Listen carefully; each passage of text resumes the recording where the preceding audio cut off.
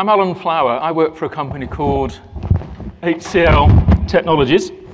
And we're going to spend a little bit of time this morning talking about our real-world experience deploying PKS. In particular, we want to share with you what clients are telling us are the, if you like, the real sweet spot applications for PKS inside of their organization. What we've begun to identify are a set of really common use cases that seem to be driving customer interest in PKS. They seem to be driving customer deployments of PKS. So in the limited time that we've got, I want to share our experience with you. Hopefully you can learn from some of the experiences we've had too, and importantly start to show you what clients want to talk about. So what I'm going to share with you, a little bit about our own experience deploying PKS. That's been a really interesting journey for us. Talk briefly about some of the challenges that clients are experiencing in their own cloud-native journeys. I'll help you understand how we position PKS to our clients and indeed to pivotal clients as well. We're going to spend a little bit of time looking at these key use cases that come up time and time and time again. And if we get time, we'll talk about some of the things to look for, some of those signs and indicators that tell you that a client, an organization, or indeed an application is a good fit for PKS. So I'm not here to tell you much about HCL, but look, our history is kind of dominated by an awful lot of experience with Cloud Foundry. You know, we've adopted PCF ourselves as our strategic platform. We've got a lot of experience with various containerization solutions. And what we're trying to do is give clients and ourselves an opportunity to deploy PKS and PAS successfully into their environments. Where we are today with PKS, we've recently sort of built a global platform to enable ourselves and our clients on PKS. We've opened some cloud-native labs that are dedicated to both PKS and PAS. The interesting thing about our experience is we've decided to do this in what I would call on a journey that's very much aligned to the pivotal VMware and Dell approach. So we've got experience of standing up PKS on PRA hardware stacks. If you're not familiar with PRA, it's a pre-configured, pre-designed environment that is kind of ready to roll for PKS deployments. So we've had experience deploying PKS ourselves into HCL. We've deployed it on Dell PRA equipment. If we get time, we'll explore that. We've deployed PKS onto vanilla hardware. We've deployed PKS onto GCP. And we're waiting to deploy PKS into our big global cloud platform based on Azure. You're probably familiar or aware that Azure support will be coming at some point for PKS. We will deploy PKS into all of the environments that we deploy and use ourselves inside HCL. So not only are we consuming PKS ourselves, we've done some early customer deployments as well. That's been a really interesting experience for us. And importantly, we've decided to standardize on PKS inside HCL. This is our go-to containerization platform alongside PCF for PAS deployments as well. Now, the interesting thing, many of us probably inhabit a world which is kind of dominated by cloud-native thinking. I've got a Cloud Foundry background myself. Many of you might have a PAS, background too. It's very easy for us to think that the whole world is building new cloud-native apps. We like to think that our entire organization will move to a cloud-native sort of posture. The reality today is that we've got a long way to go. If we look at all of the workloads that are running globally in enterprise cloud environments, it's a long way less than 1% of those workloads that are cloud-native today. Most workloads are not 12-factor. They're simply, in many cases, not even cloud-aware. When you look at the more successful clients that have deployed a stronger cloud-native approach, you look at those clients that have deployed a PAS like Cloud Foundry, whether it's Pivotal Cloud Foundry or someone else's, you rarely find any organization that has more than 10% of its applications on the platform. It's exceptionally rare to get to that sort of level of utilization. We're at a very early stage in this journey, of course, and what clients will share with you, maybe your own experience sort of highlights this too, is that moving your organization to cloud native is actually really difficult. It's more to this than just writing new apps. What do you do with your legacy estate? That's never, ever going away. Lots of organizations are on what we would call a multi-cloud journey. It's quite rare for an organization to only support one CSP, and everyone has a hybrid strategy, of course. So we would like to think that it would be quite easy to implement this vision around cloud native. Everyone has a cloud native strategy. You may recognize this as well. There's a huge conceptual gap between where you want to go and where you are today. Cloud native, if you want to do it properly, if you want to write 12 or maybe 15, 16 factor applications, is very, very, very difficult. Okay? And the skills available to do that are in incredibly short supply. The conceptual changes that we all need to make to take this approach are not easy for a lot of people. And what we find today is that when we look at what's actually running in a client estate, the vast majority of the cloud estate is legacy. Hopefully, it's going on a modernization journey. But we find a lot of clients will say to us, "I've assessed my portfolio. I've found all of the applications in my organization," or maybe we've done it for them. They kind of take this classic kind of 5-hour approach. They try and find the apps and workloads that they should rewrite, replace, refactor, replatform, or whatever. We do all of this incredible analysis to find the workloads that would benefit from a cloud-native journey. And then we realize that actually it's a very difficult thing to do. And the reality is that, as I said, very few applications get a genuine cloud-native modernization journey. A lot of clients will obviously focus on their more strategic applications. They might put them into a PaaS like PCF, but there's an awful lot of enterprise IT left that cannot easily consume a cloud-native journey. And this is really where PKS comes in. And I'll make a few references in this presentation to PCF. We're here at a pivotal Spring One event. There are a lot of you that I'm sure have got a Cloud Foundry or a PCF background. We would not be having this conversation. We would not have had this conversation a year ago. Okay, a year ago we would only be talking about a PaaS transformational journey for clients. And what we see in organizations today, your organization could be very similar, is that there are a lot of applications that are trying to reinvent themselves. We want to become a cloud-native enterprise. There's typically a transformation program underway. We often find that transformation program would start in the business. Maybe the new digital leadership want to reinvent the company. Everyone certainly wants to change the way that we build and deploy applications. And what we tend to find in clients is that a Cloud Foundry platform like PCF or PAS is often deployed in the business, and then it starts to head down into traditional IT.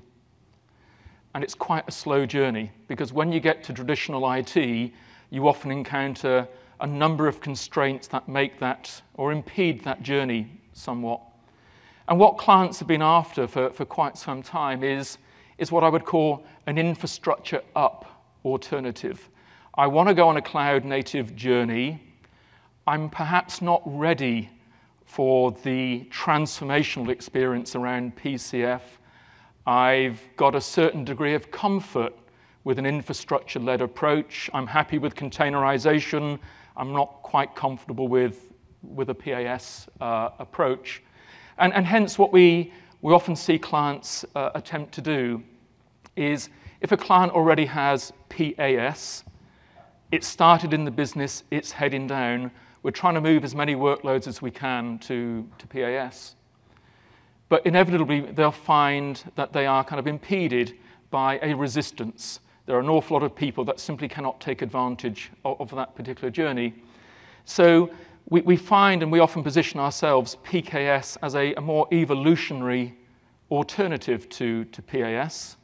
We'll take you to cloud, but we will take you in a kind of maybe not such a pure journey. You're going to get there eventually, but this might be a journey that aligns more with your current experience. And whereas PAS, like classic Cloud Foundry, very, very much focused on the developer experience. This is all about code, getting code to release and production as quickly as possible. PKS, because it's a containerization, it's a CAS solution, its focus is not so much on building solutions rapidly. Its focus is more on day one, day two operations. How do I deploy and run maybe traditional workloads a lot more effectively? The reality is, I think if you are a PCF customer today, you will inevitably need PKS as well. It covers the parts of your estate that PCF cannot quite reach. But having said that, we have a lot of customers who only need PKS. They're on a less strict journey. It's not about transformation. It's about finding a more efficient way of running the workloads that they have today. So let me just take you through briefly what clients are saying to us and how we might respond with PKS. In our experience, for every client that has a pure cloud-native strategy based on, say, PCF, there are probably at least another 20 customers that would rather have a containerization approach. And this type of customer is saying, my focus is really on container agility. I'm happy containerizing my solutions. I'm happy to use maybe a Docker image as the currency within my estate. But I now want the ability to scale up my consumption of containers. And I recognize that Kubernetes is the default industry standard. I don't think anyone would dispute that. So we have a lot of customers come to us asking for pure Kubernetes, but something that I can run in production. And really what I'm referring to here is that there are an awful lot of organizations that are running raw Kubernetes. They've built it themselves. They've got a homespun environment. And it's really, really difficult taking that to production. And hence, these clients are asking, is there a product out there that will give me the Kubernetes experience, but will polish off all the rough edges? And I'm not here to describe PKS to you. I assume you've had an introduction. But the missing pieces around network and security within SXT, the ease of operation through Opsman, for example, brilliant provisioning through Bosch, these are all things that make a huge difference to Kubernetes customers. So we've been really surprised at how easy it's been for us to have a PKS conversation with an open source project, for example. Developers that have become very comfortable with Kubernetes, they now want to take it to production, and they're somewhat blocked because there aren't many easy ways to do that in the market today. We've also had a bit of experience as well migrating customers off other CAS solutions. I'm not going to name them, but people would probably recognize that it's really difficult to take Kubernetes into production. We find a lot of customers are only, or their sole interest in PKS is because it fixes this problem. I can take my current Kubernetes estate and investment and put it into a more stable, robust platform. Another very common use case that we hear from clients, I mentioned earlier, you've probably seen this yourselves, that refactoring solutions for Cloud Foundry, this pure cloud-native journey, is not easy. I mean, it can be pretty straightforward, but it's a lot of work, and clients have to choose the applications that they take on that journey very, very carefully indeed. There are a lot of applications out there that could go to Cloud Foundry, but maybe you don't want to do it.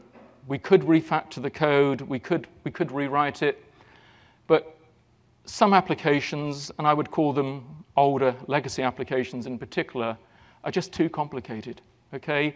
There's a lot of dependencies built into a lot of these applications. You've got your code, you've got an app server, might have a load balancer, you've certainly got a database in there, and a bunch of other things as well.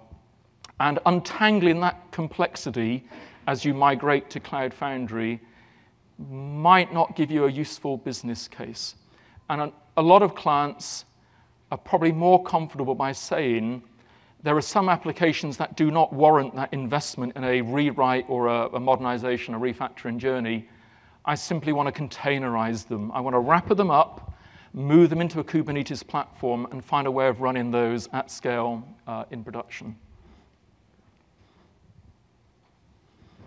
I feel quite ashamed actually showing this slide because we shouldn't really be talking about lift and shift at an event like this, but the uncomfortable reality in your organization and many others is when large enterprises move to cloud, they're doing so because they think they will find efficiencies. They think they will save money, they'll speed up, whatever.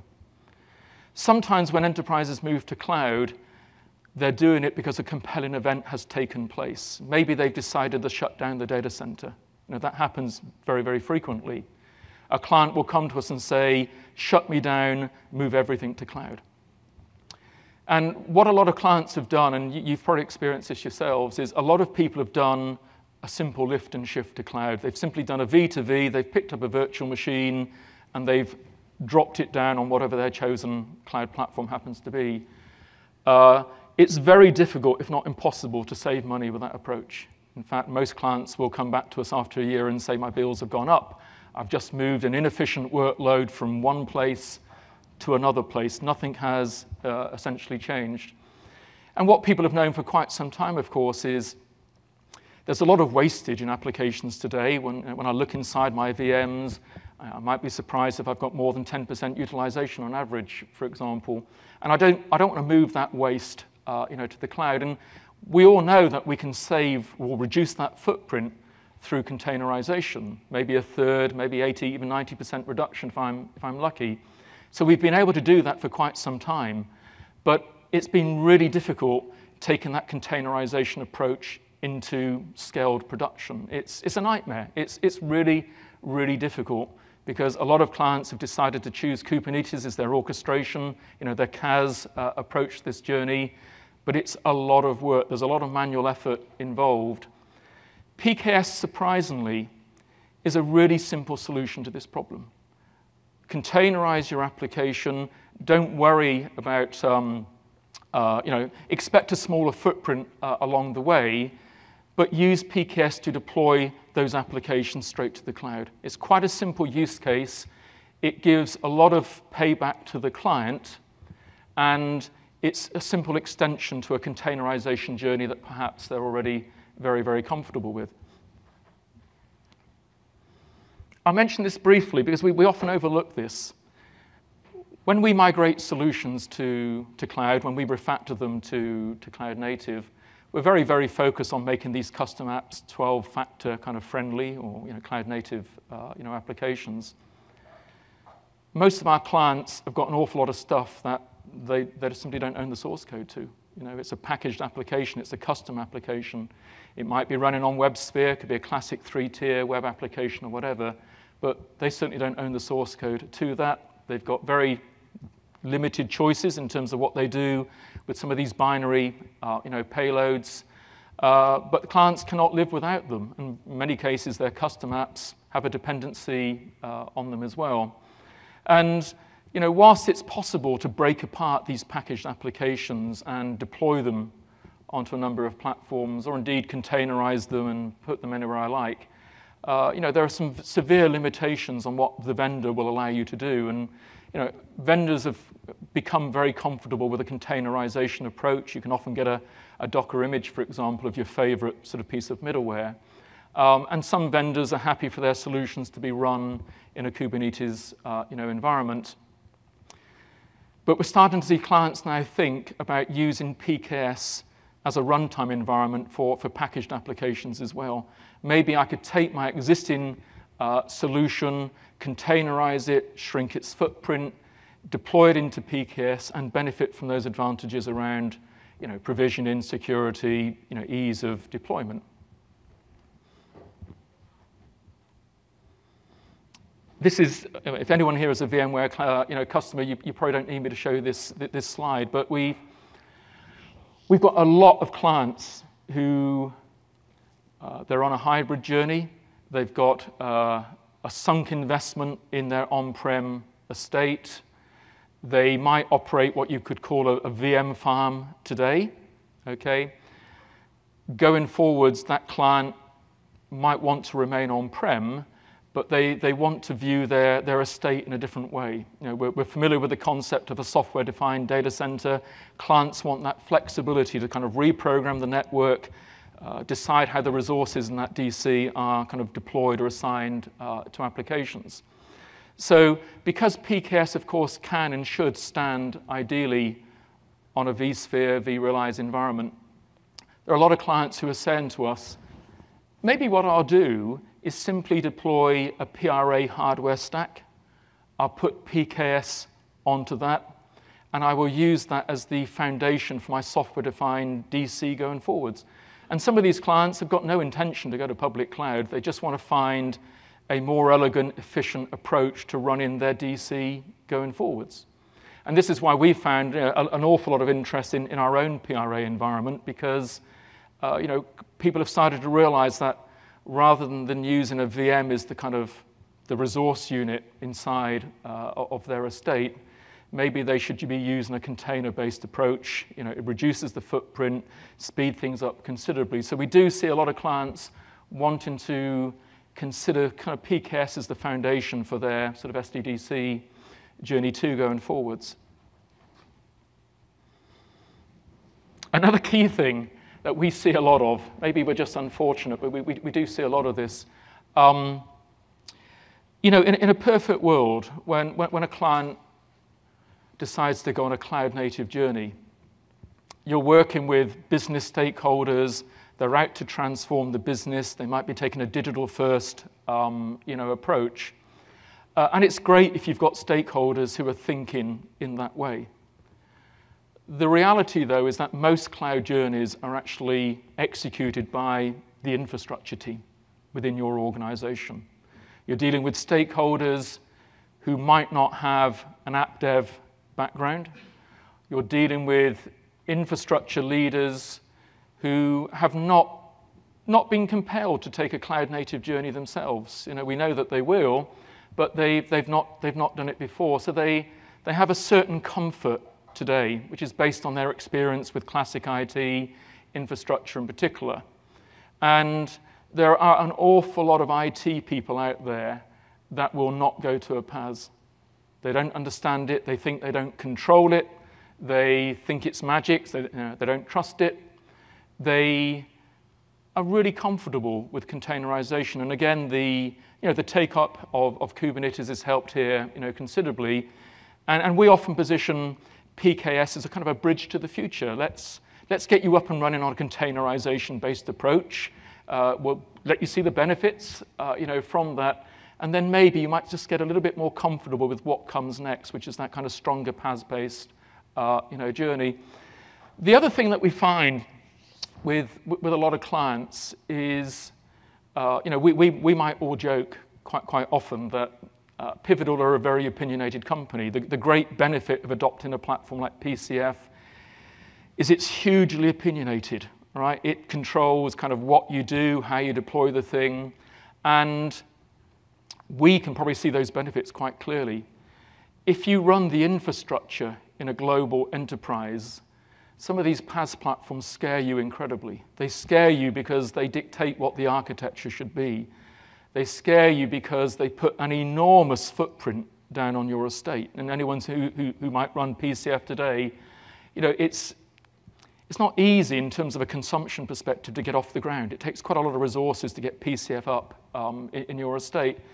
And these infra stakeholders are probably sat there thinking, that's not the way I work. I'm used to having control over my estate, and I want control going forwards. And when we encounter a client who is really sort of making that statement to us, it's quite obvious that they're on an infrastructure up journey towards cloud native.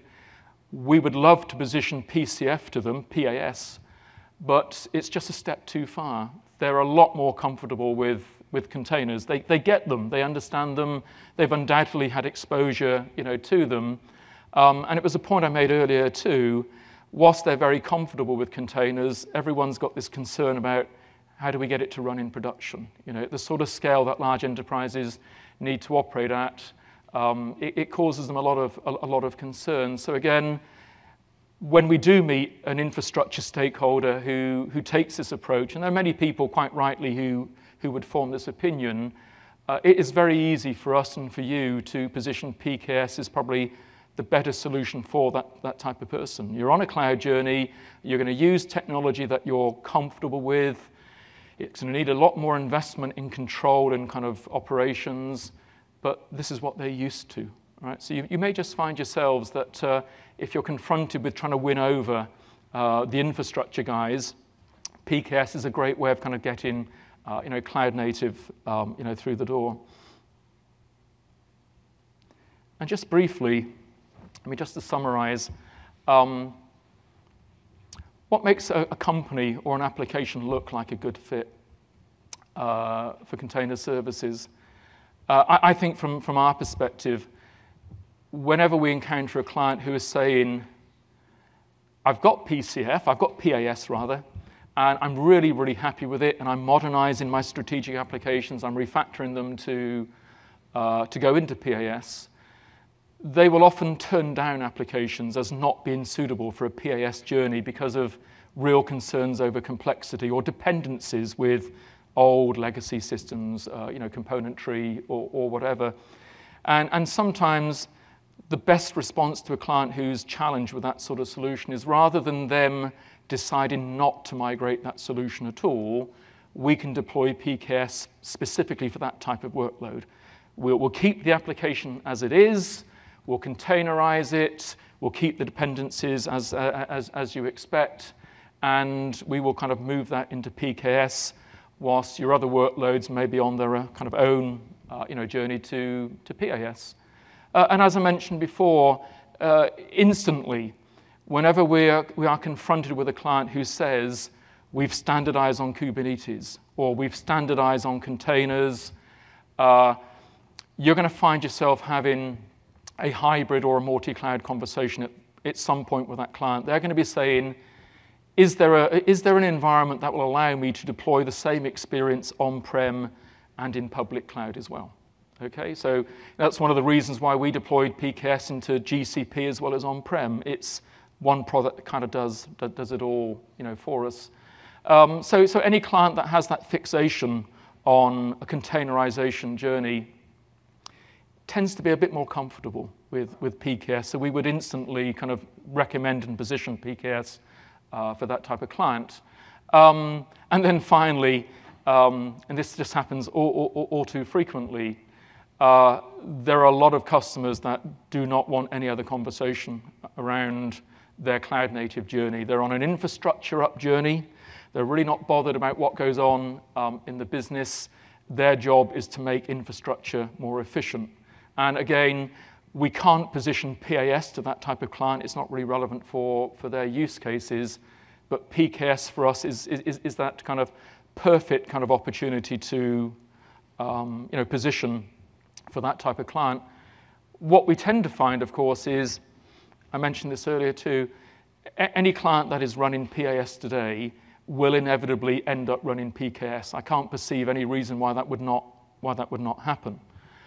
Where this seems to be going, and those of you who've had experience with PKS will know that it's not that similar to PAS today. They're actually kind of separate, different things. All right, there's some commonality there, like Bosch, for example, but they are two separate installations.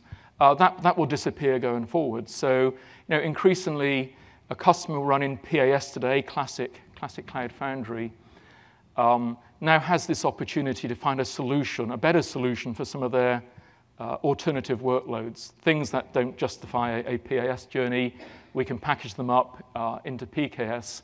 And going forwards, it seems quite clear that we should end up with a unified environment where, from a client's perspective, they just see an estate of workloads and applications.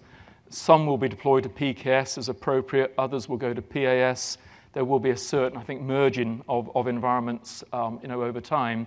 And in our own experience, briefly, we took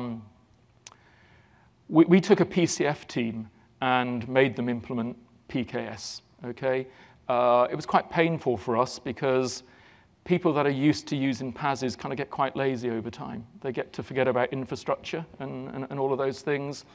And so we went to the effort of deploying PKS. We built up a PRA environment. We put VMware and all the bits and pieces on that, and then we followed up with PKS as well. And that journey, you know, if you're a PaaS person going down to containerization, it's incredible the things that you realize that you lose control over, right? We're so used to PAS doing everything for us. In a PKS environment, I have to think a lot more deeply and carefully about what I'm going to do. But you know, in contrast, those people that run infrastructure environments today, as I said, they find PAS a little bit too difficult to understand. It's a massive conceptual leap.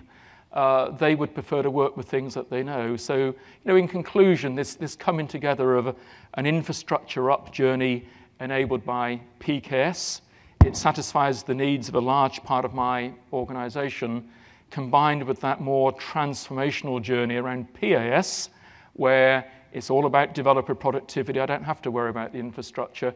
It's a pretty good marriage for a lot of our clients. It's working well for us. We're quite happy to run both PKS alongside you know, PAS. But yeah, we're learning a lot along the way. We're prepared to share our experience with you, by the way, because we built our labs to share with clients, by the way. So the one thing I will leave you with in the interest of time is I know there are a lot of people that are quite keen and want to get hands-on with PKS as quickly as possible. There are a lot of PAS installations that would love to sort of experience this. We can give you a demo of PKS today if you want to come to the booth. You might have had one already. But more importantly, it's actually very, very difficult to find a PKS environment today to play with, okay? Particularly one that is hybrid and multi-cloud. We have these running inside of our labs. Our labs are open for customers to use. You can come in and experiment with them. So if you'd like to get hands-on with PKS, particularly if you'd like to do that in an environment that has an on-prem stack as well as a public cloud experience, you're more than welcome to contact us. We'd love to sort of show you what PKS can do. Thank you very much.